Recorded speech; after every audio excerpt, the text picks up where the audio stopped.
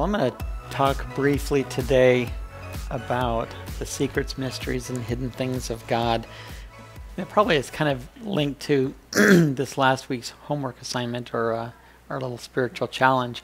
But I think all of us really want to know, the deeper things, the hidden things, the spirit, or the mysteries and the secrets of God. And who doesn't want to be the one receiving a secret from God or something that's hidden or a mystery? I mean, it's like, don't we all want that? It's just, I think we all want that so much. And in Scripture, there's no formula. There's no passage that you can turn to and say, that if you want, these things, here's what you need to do. But there's little snippets throughout Scripture that kind of say, here's a man and here's what he did, and here's some things that are helpful towards this. And certainly it's revealed in Scripture, in the whole of Scripture. But to try to single out those things and say, how do you find those? You really have to kind of look in Scripture and find the little tidbits that you can. And that's kind of what I did this week. I went through, because I'm fascinated by this. I mean, I want the deeper things. I want that intimacy with God. I want, to know these kinds I want these revelations, And so anyway, this is what the Lord put on my heart. One of the persons that God brought to my heart right away was Daniel. This was a man, actually a youth, when he was brought out of Israel into Babylon, just a youth, he was not yet a man. He was a boy, maybe in his teens, something like that. He was of either a royal family or, a family that was very well off in Israel. He was handsome, he was good looking, he was smart and educated, and this is who Nebuchadnezzar wanted. He wanted these kind of men, and he brought them back. And so he was a captive. He wasn't, he didn't say, hey, I'll sign up for this. He was taken from his family. If they were still alive, we don't even know. They may have been killed. We have no idea what happened, but he was taken as a slave, as a prisoner, and as a captive. Albeit he lived in the, in the realm of the palace. He had the king's food. He had the best of the best. If you don't get to say, I think I'm going to go for a vacation today, or I'm going to go for a walk, or I don't want to live here, I'd rather live there, you're a prisoner. It doesn't matter how good it is. And that was his plight. And in the best case scenario, he was a prisoner and his family was somewhere else. He was separated from them. But the chance exists that his family had been all killed, or members of his family. We don't know. Nevertheless, Daniel came in, and we all know, if we know anything about Daniel, he lived an extraordinary life. He served in the realm of 4 kings, and in every single king that he served, he rose to the top every single time. And he heard from God over and over and over. God revealed things to him that he didn't reveal to anyone else, anyone. So he is a good person to look at if we're trying to figure out how do we hear the secret things of God. He's some person that we can look at and say, what did he do? What were the secrets that he had in his life? And so I want to talk about just one small section of his life, particularly with Nebuchadnezzar and the statue of gold, because that's where God really spoke some things to him that, were unheard of in all of time, honestly. So we'll just give a little bit of background, starting in Daniel 2, verse 1. It says, now in the 2nd year in the reign of Nebuchadnezzar, Nebuchadnezzar had dreams, and his spirit was troubled, and his sleep left him. The king gave orders to call in the magicians, conjurers, the sorcerers, and the Chaldeans to tell the king his dreams. So they came in, it does say tell him his dreams. It doesn't say tell him the interpretation. So they came in and stood before the king. The king said to them, I had a dream, and my spirit is anxious to understand the dream. And we know from that story, he's saying, you tell me the dream, and then I want you to give me the interpretation. Because if I tell you the dream, you're going to make up some interpretation. And we know that this obviously was a very important to Nebuchadnezzar. He realized that he didn't need anyone to tell him whatever happened in that dream. He knew this is a seriously profound, impactful, significant dream. And I cannot risk having these people give me their interpretation, which may or may not be it, So he thought, I got a plan. You're going to tell me the dream and then you're going to tell me the interpretation, which is unheard of. And he brought in his elite people, the people that were supposed to be the smartest, the wisest, the magicians, the sorcerers, the conjurers, whatever secret arts they have. He didn't care. He wanted to understand what this dream is.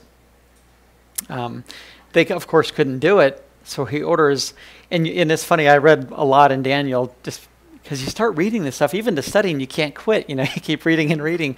But it's like, I don't know how many times Nebuchadnezzar just said, kill them, and turn their houses into rubble heaps, this guy was like, executions for breakfast, executions for lunch, this is how he lived, you can see that. He was the Adolf Hitler of his time, times 10. He was not a good man to be around. He was either going to raise you up or you were going to be dead by breakfast. That was just the way it was going to be. And if you didn't do miracles on a regular basis in front of him, you should fear for your life. And that was the case. These, the people that he brought, they couldn't interpret, or tell the dream, much less interpret it. So he did. He ordered all their executions, and he ordered all their houses be made into heaps of rubble. In other words, not only will you die, but your posterity will be homeless and fatherless. They'll have nothing. So it was a rough thing.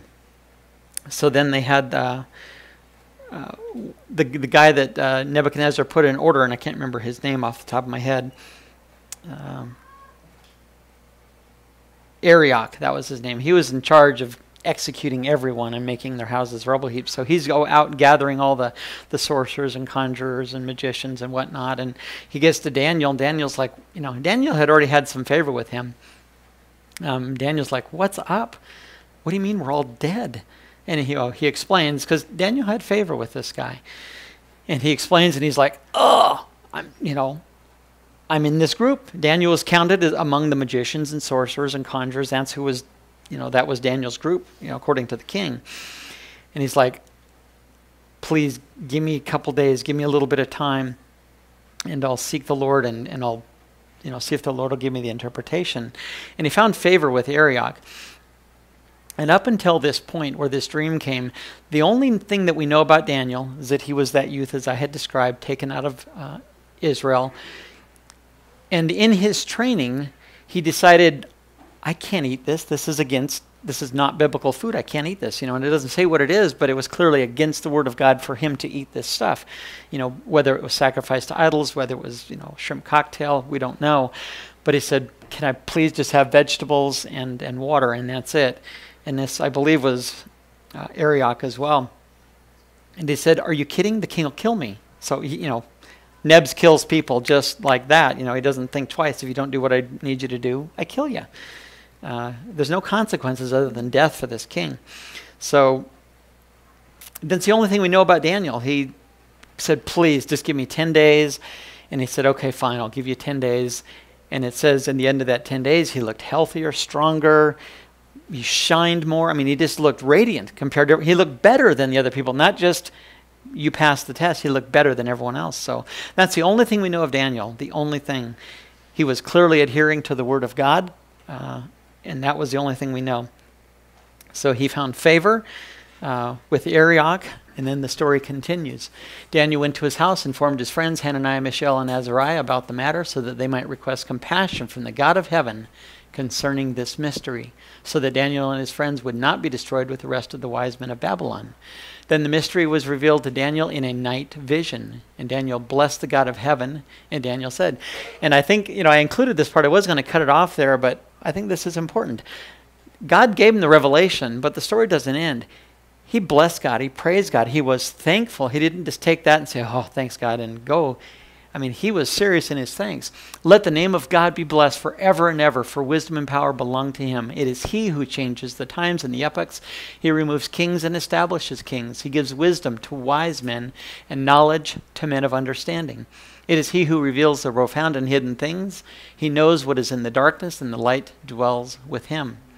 To you, O God of my fathers, I give thanks and praise, for you have given me wisdom and power. Even now you have made known to me what we requested of you, for you have made known to us the king's matter. Therefore Daniel went into Arioch, whom the king had appointed to destroy the wise men of Babylon, and he went and spoke to him as follows: do not destroy the wise men of Babylon. Take me to the king's presence, and I will declare the interpretation to the king. Daniel also could have said, hey, you can take care, you can finish them off, but I have the answer. You can save me and my 3 friends, you know. He was a compassionate man as well. He wanted all the lives spared, even though he knew they were tricksters, magicians, conjurers, sorcerers, evil, seeking false gods.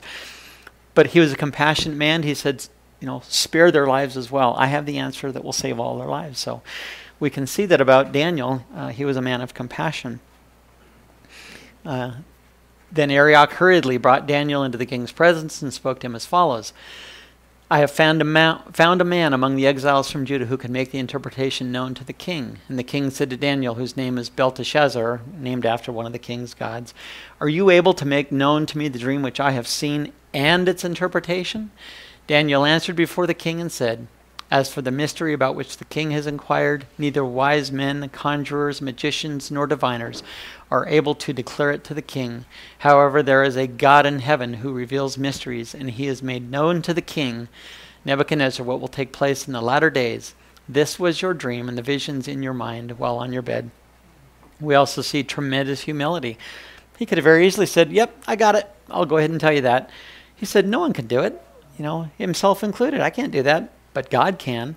And in fact, God has made known to you. And I'm going to tell you what God has shown you. So very much of he was a humble man, without a doubt. Daniel was very faithful with the little bit that he had been given. And it's very evident that Daniel worked very hard. You know, he was given 3 years, a time span. Nebuchadnezzar wanted him raised up. Those who passed the test would serve in the king's court. And in the end, when it was time for all these people, you know, we don't know if it was a dozen or if it was hundreds, but of all the people that they had brought in and, you know, were given training and teaching and access to libraries to learn the ways of Babylon, to learn the languages, to learn everything going on, it said that Daniel, Azariah, Hananiah, Mishael were 10 times better than everyone else, than all the magicians. And it wasn't just out of the people in there, better than anyone in all the land of Babylon. That includes all the existing sorcerers, conjurers, magicians, and wise men. I mean, how could these brand new people be wiser than people who have grown up in Babylon, you know, that are just the experts of this land? They're 10 times better. They way outshone. And of course, you know, Scripture is clear that God gave them favor. But Daniel was faithful with tiny little bit he had been given. Here's my diet. I think I'm going to at least try to do this right. I mean, that's all that we know of. He was faithful to God in the little bit that he had been given, and he clearly had to work hard. You know, I don't think God just poured it into his head in dreams at night. I think he studied, but clearly that didn't come from studying because he had access to the same books that everyone else did, and yet he was 10 times better. So God anointed what he did with his hands. So he was faithful with the little. And even, you know, that was even read into one of these little things. He gives wise to the wisdom, you know, or wisdom to the wise. He gives knowledge to those who are smart. And that's clearly a scriptural precedence. You know, he who has more will be given. He who does not have even what he has will be taken away. So that principle is in here. Work the little bit, whatever little bit we've been given, we've got to work that, you know. And God will bless us abundantly. And of course, Daniel's whole life, this is just a snippet, but God continually gave him revelations, insight, knowledge, things that no one else ever knew. You know, the handwriting on the wall. He was brought in from out of retirement. You know, we know that story. I love that story. To Cyrus. You know, Cyrus just becomes king.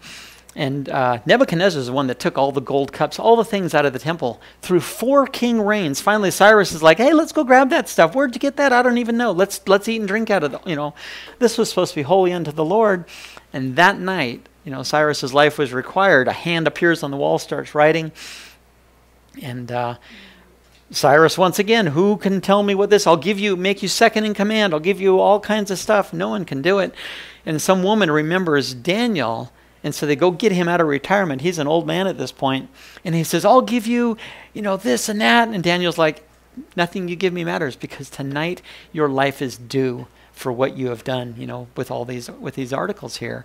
And sure enough, that night they snuck under the water, came in, and they destroyed the city. Anyway, it's amazing. Daniel's whole life is that way. He's a good example of someone that we can look to, as someone who received the secret things of God. It's really amazing. Psalm 25:14 says, the secret of the Lord is for those who fear him, and he will make them known. His covenant, Adonai relates intimately. Oh, I'm sorry, that was out of the NESB. Now the CJB, I can't remember what CJB stands for. Sorry. Complete Jewish Bible. Yeah, Complete Jewish Bible. Yeah, Adonai relates intimately with those who fear him and makes them know his covenant. And then the NIV says the Lord confides in those who fear him. He makes his covenant known to them. And all of them talk about fear him, and we know this isn't that I'm scared to death of my Father. You know, we know when it's to fear God, we know that it's an act of reverence. It is recognizing, like Nebs, he can take us out in a heartbeat. If it was his will and desire, there's nothing going to stop that. But we aren't supposed to be scared of our Heavenly Father. But we sure had better recognize who he is, that he is the King of all kings, the Lord of lords, the creator, maker of heaven and earth. All power, glory, and honor belong to him. So we reverence him.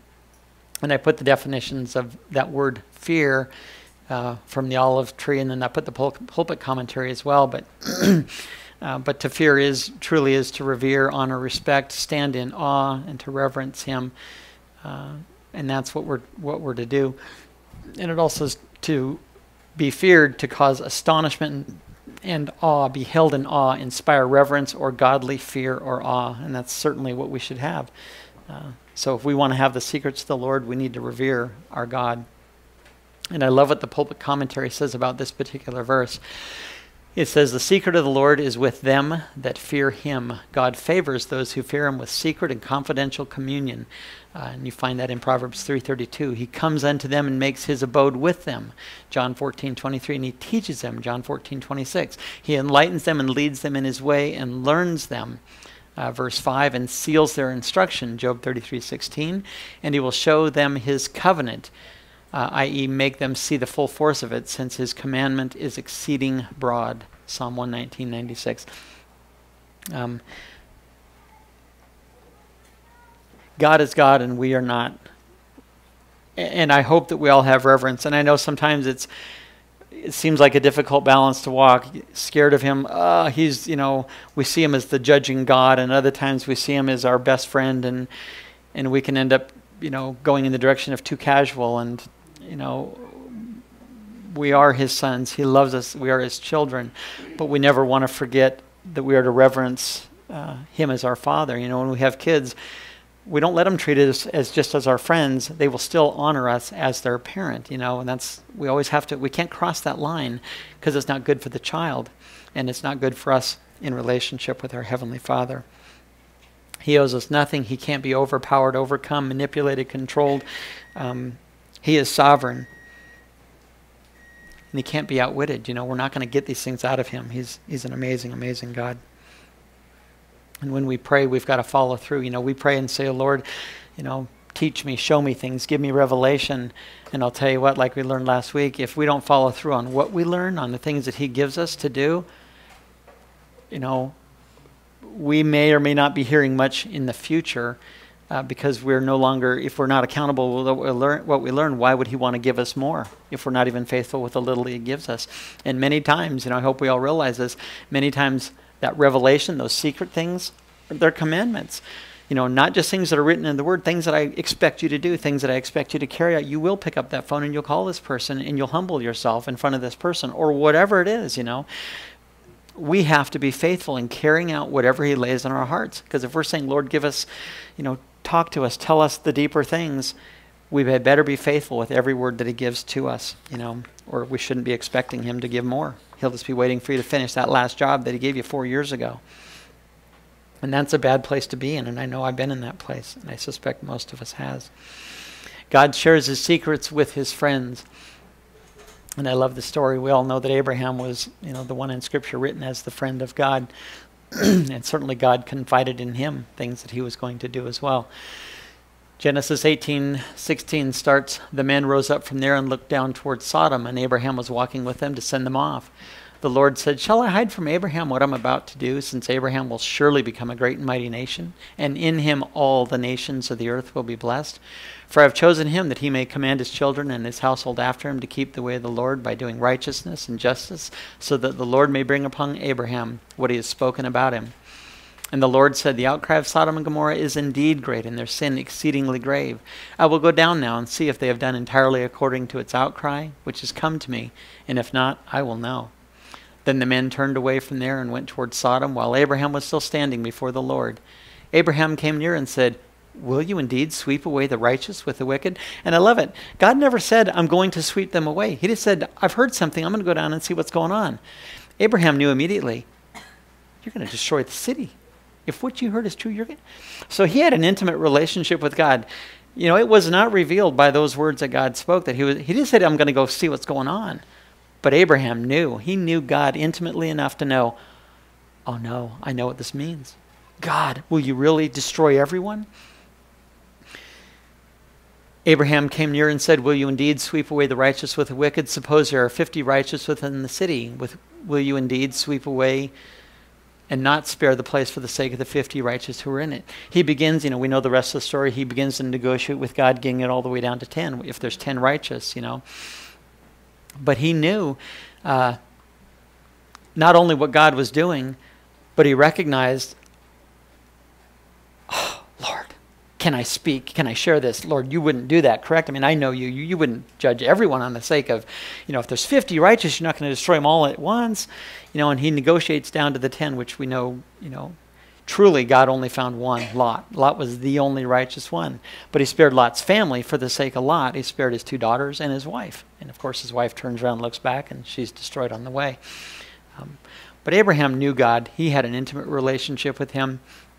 And honestly, God thought, you know what, before I do this, I'm going to go check with Abraham. You know, this is what I'm thinking to do, and I'm going to go get his ideas, his thoughts about this before I do it. Because God could have gone and done that and said, oh, by the way, this is what we're going to do. This is what I'm doing, or this is what I've done after the fact. But before he does it, he goes to his friend Abraham and says, hey, this is what I'm thinking of doing. What are your thoughts, Abe? You know, he had a relationship with him. It's just beautiful, you know. And I think it's just so imperative that we build and form that relationship, you know, a relationship of friendship, of being sons and daughters and having an intimate relationship with our Father. It's beautiful. Another person that I see, and this kind of speaks to what Hayes was talking about, you know, about Dale and Menorah. I didn't know God would just respond that quickly. You know, you ask him and he answers, you ask and he answers. And we see this throughout the life of David over and over and over. And,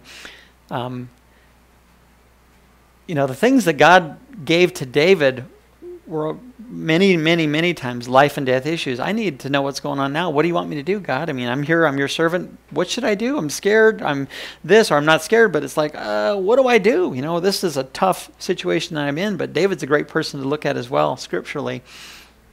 So we'll read a few things about David that Scripture just talks about, because how God interacted with him was absolutely amazing. And also keep in mind, we know this. Anyone who's read the Psalms, David was a man who poured his heart out to God over and over and over. You know, he was not one of those, I'm going to put on a nice strong face for God, and, you know, he poured his heart out. When he was mad, he was mad. He shared it. If he's mad at people, he shared that, you know. He was always reverent to God, but he never failed to share his heart, to share his, you know, the aches and pains, the depths of his soul. He wasn't too afraid to repent when he totally blew it either. When he realized he was confronted with grave sin, Bathsheba, man, he was on his knees in an instant, you know. He realized he totally blew it. But David shared his heart with God over and over and over. And I believe that's one of the keys to having intimacy with God and having God share things, is having that relationship, one of intimacy and not wearing a mask, of being clear, transparent with God. So 1 Samuel 23, 1-5 says, Then they told David, saying, Behold, the Philistines are fighting against Keilah and are plundering the threshing floors. So David inquired of the Lord, saying, Shall I go and attack these Philistines? And the Lord said to David, Go and attack the Philistines and deliver Keilah. But David's men said to him, Behold, we're afraid here in Judah. How much more then if we go to Keilah against the ranks of the Philistines? We're already scared with no army against us. Now you want to go into the army? Then David inquired of the Lord once more, and the Lord answered to him and said, Arise, go down to Keilah, for I will give the Philistines into your hand. So David and his men went to Keilah and fought with the Philistines, and he led away their livestock and struck them with great slaughter.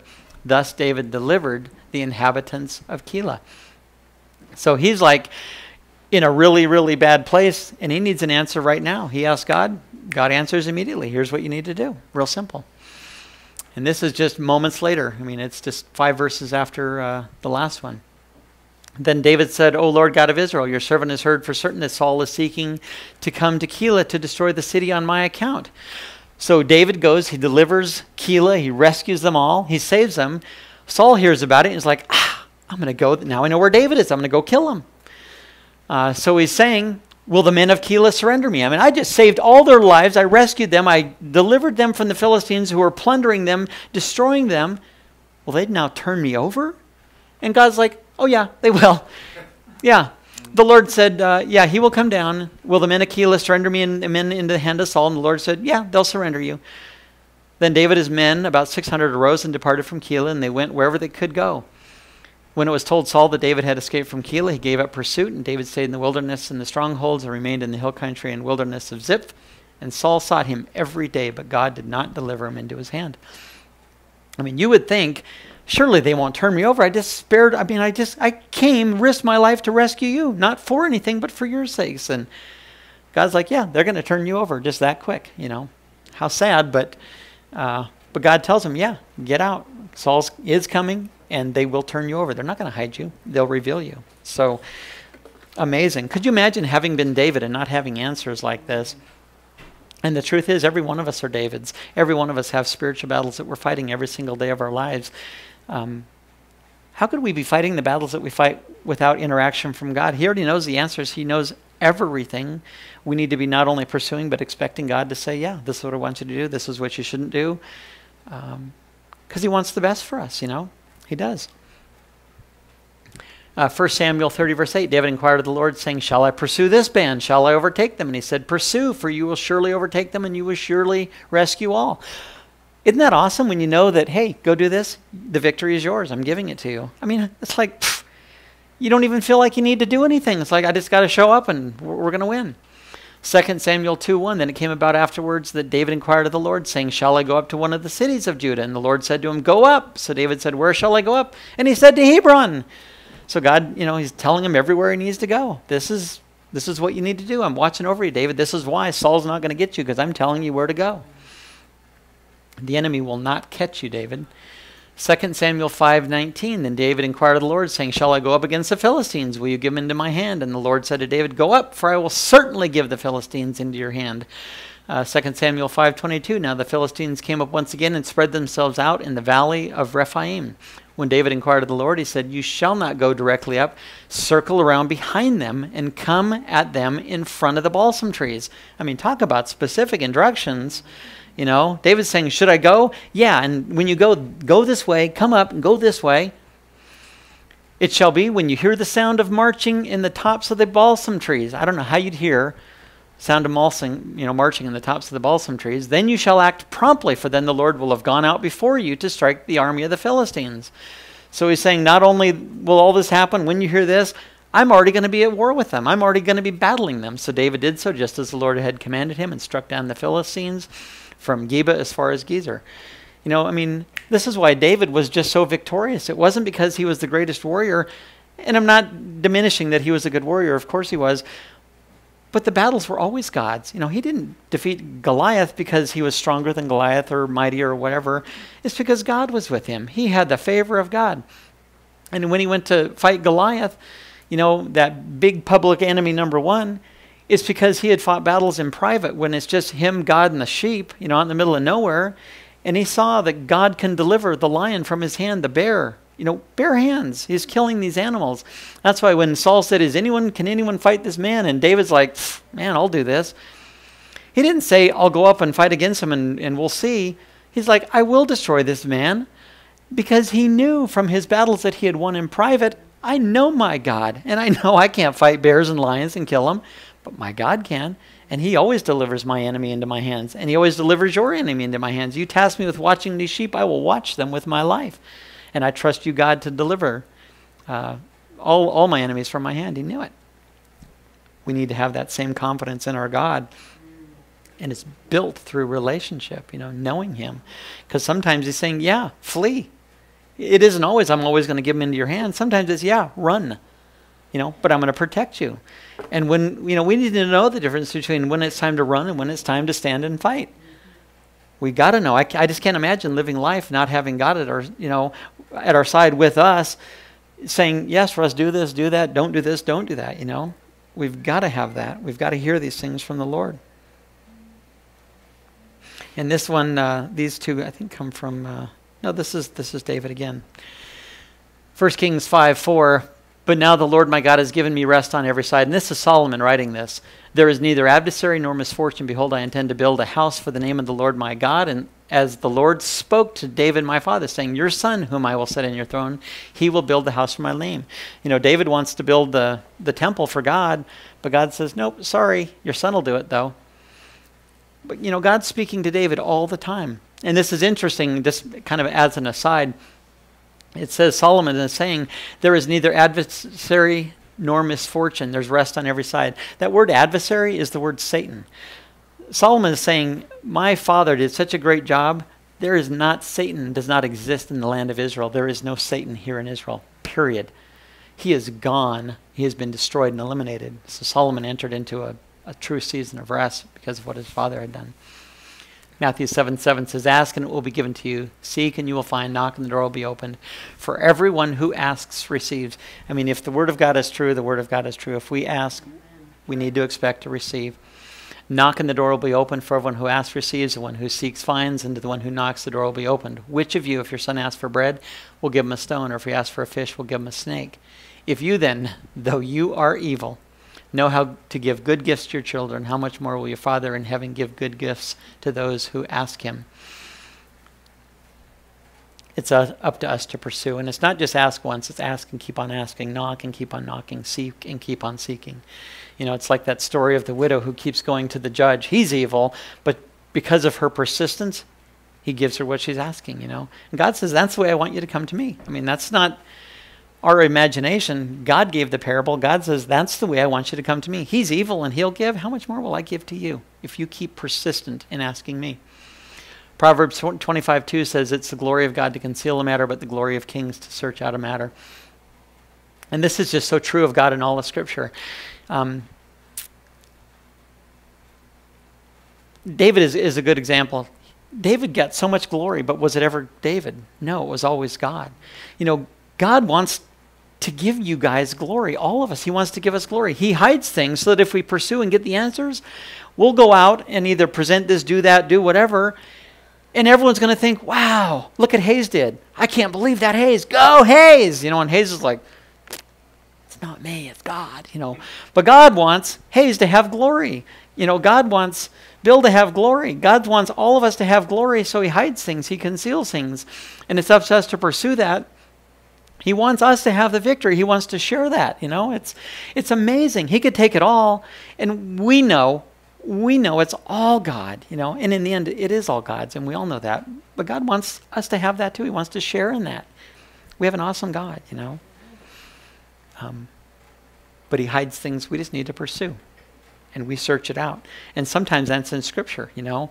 Studying, and we'll get revelation. Sometimes it's on your face in prayer. You know, Bible set over here, and it's just mano y mano with God, and he'll reveal things to you, put things in your heart which are beautiful.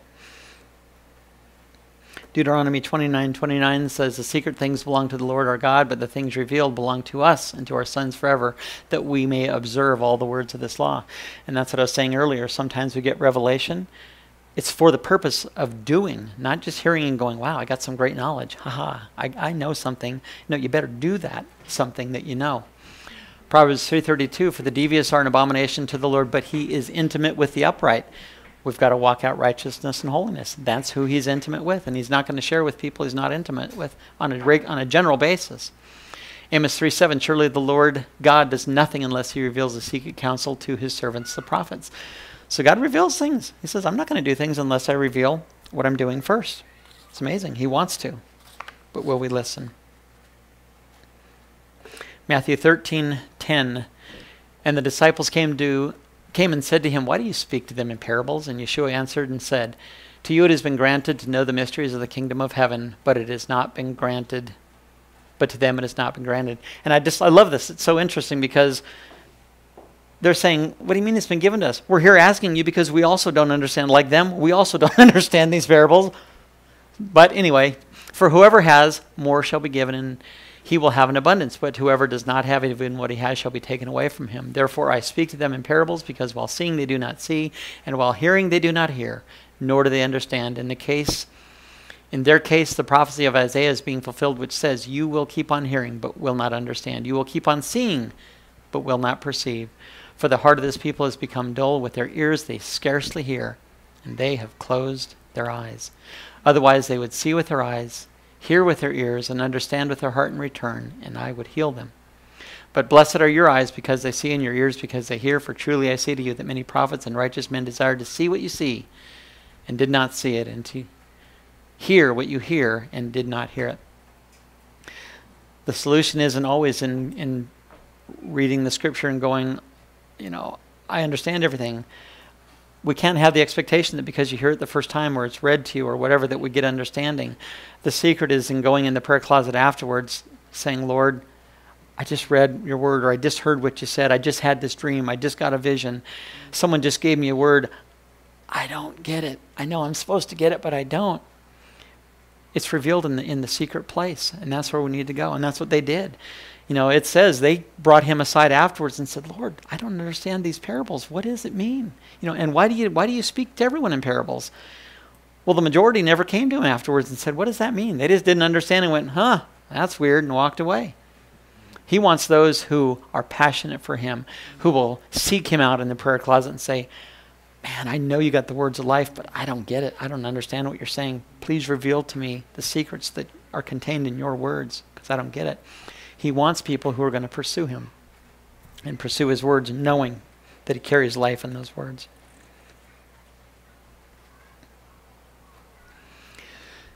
Mark 4:10 says, as soon as he was alone, his followers, along with the 12, began asking him about the parables. He was saying to them, to you it's been given the mystery of the kingdom of God, but those who are outside get everything in parables, so that while seeing they may see and not perceive, while hearing they may not hear and understand, otherwise they might return and be forgiven. So they never came in, they never went to the private place with the Lord and asked, but his disciples did.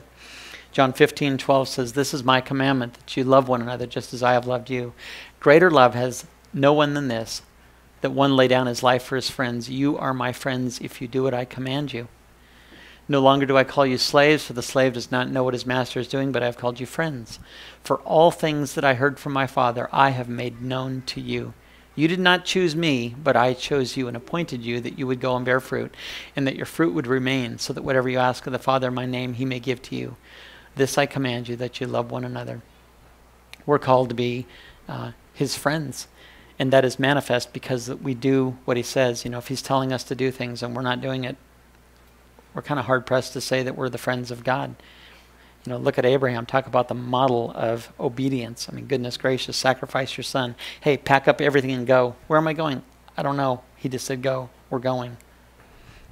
We've got to walk out obedience. We know in our own lives, we don't reveal secrets, deep things to people we don't know, to strangers on the street, but to friends we will, particularly those that we're intimate with, particularly those that we have a deep, strong relationship with. Those are the people that we share the deep things in our hearts. How much more the Lord. 1 Corinthians 2:9 says, just as it is written, things which eye has not seen nor ear heard, and which have not entered the heart of man, all that God has prepared for those who love him. And of course, this is a quote from Isaiah 64:4 and 65:17. For to us God revealed them through the Spirit, for the Spirit searches all things, even the depths of God. For who among men knows the thoughts of a man except the spirit of the man which is in him? Even so the thoughts of God no one knows except the Spirit of God. Now we have received not the spirit of the world, but the Spirit who is from God, so that we may know the things freely given to us by God, which are what? Everything. He says all things are being revealed. And it comes through relationship with the Holy Spirit, and we know that's through Yeshua. I will not leave you as orphans, Yeshua said. I will come to you. And of course, he's not here in the physical. He's here in the Spirit. So his revelation comes through his Holy Spirit. And we have just got to have that relationship. And I know we talk about that a lot. But I say it because it's just so important. We can't hear it enough that we have got to pursue intimacy with a relationship with God. Set your alarms a little earlier than whatever it is that you're doing. Get up earlier. Take more time. Go to bed earlier. or take time before you go to sleep and sit with him, you know. Take time throughout the day. Block it aside, because we all know this. If you're just waiting for time for the Lord to come, I promise you it won't come. In fact, it'll all be filled up, every single bit, and the enemy will be sure to fill your time. But you have to take it and set aside, and then expect the adversary to try to block something in, to have a call, to get this, to get that, to take that time away. And we have to have the resolve and recognition, that's just the enemy coming against me. I will not let anything interfere with my time with the Lord. And you hold true to that. And I'm not saying that emergencies don't truly come, like Nathan gave his testimony. When you get a call like that, you drop everything that you're doing. You minister to people and you love one another. But 99% of the stuff that comes up in our lives that we justify, I couldn't spend time with the Lord because of this or that, it's garbage. It's urgent, unimportant garbage, that we've got to learn to discern, to weed out of our lives, and find ourselves intimate with him. And we will hear those things. We will hear the deep secret of God. And how do you think we get revelation for a successful life, And I don't mean successful for us. I mean successful for him, for building the kingdom of God, for being a great and mighty warrior, for being someone that has accomplished much, that's left a legacy for God. When God looks at you, it's like, here's crown, crown, crown, crown. Not for us, but we can then lay him at his feet and say, thank you. I give this gift to you because it was yours in the first place. I never earned it. You enabled me. You gave me the power to work. You gave me the power to serve. You gave me the wisdom and the insight, and that's what we're after. And it will only be found in intimacy with our God and King.